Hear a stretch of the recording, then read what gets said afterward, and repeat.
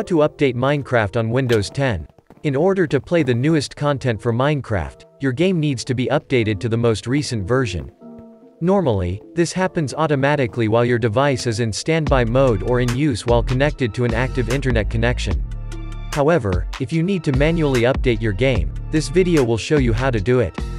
Minecraft for Windows 10 should update to the latest version automatically.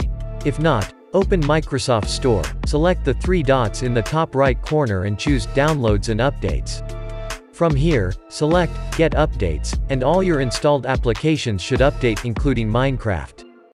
Thank you. Please click the subscribe button and hit like if you like this video. And, if you want to suggest me something or have questions, then write I subscribed and put your message on the comment section. I promise I'll reply to each and every comment I receive. See you in the next video.